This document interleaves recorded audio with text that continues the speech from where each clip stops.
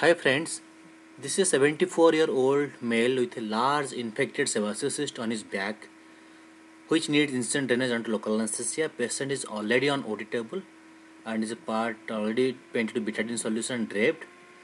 Now I am just going to give local anesthesia for a field block.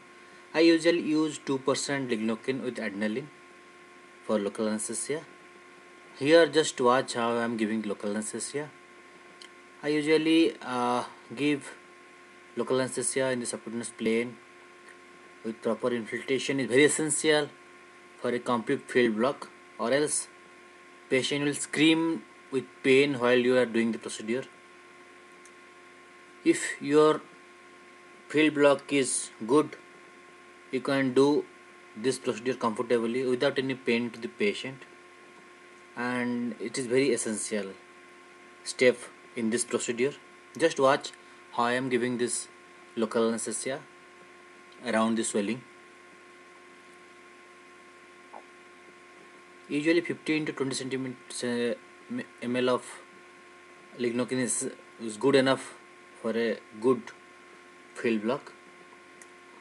After giving local anesthesia, I just wait for 2 to 3 minutes. Thereafter I am just checking for the effect of the anesthesia before starting the procedure. Now with a number 11 blade, I just give a stab incision at the most fluctuating point of the swelling. Just see, I am giving a incision and the pus is just coming out from that small opening.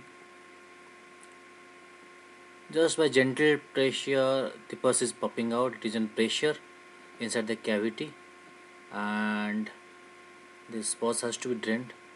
With just gradually increasing the pressure, the pus is just coming out.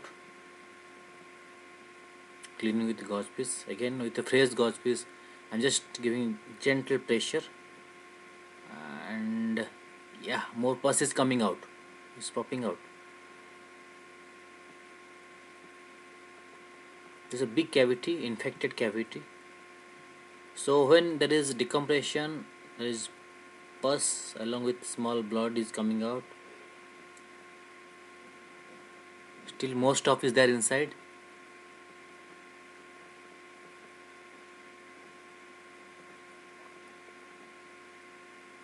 Now I just give a little bit increase in the incision size so that the proper drainage to be done.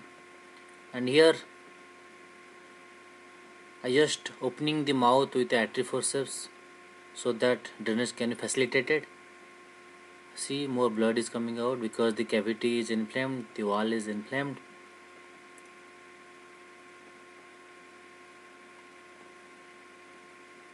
Now I'll be putting my little finger inside to see whether any residual pus is there inside or not, to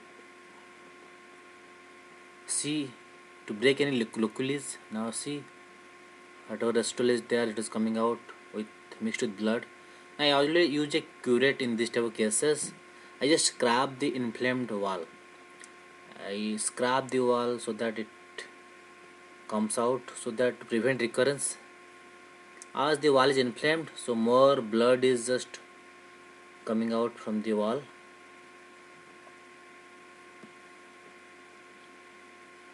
Just putting a gauze piece inside the cavity to scrap it out all the remnants. Now this pack just I want to remove. Now see, there is no more bleeding. Bleeding already stopped. Now it is time for packing. I usually use a betadine so gauze piece to pack the cavity, and the pack I usually remove after 24 hours. This patient needs antibiotics coverage, daily dressing, and if diabetes to be controlled for proper healing of the wound. See, this big gauze is already inside the cavity. This is showing that cavity size. And now this is the final dressing. Thanks for watching.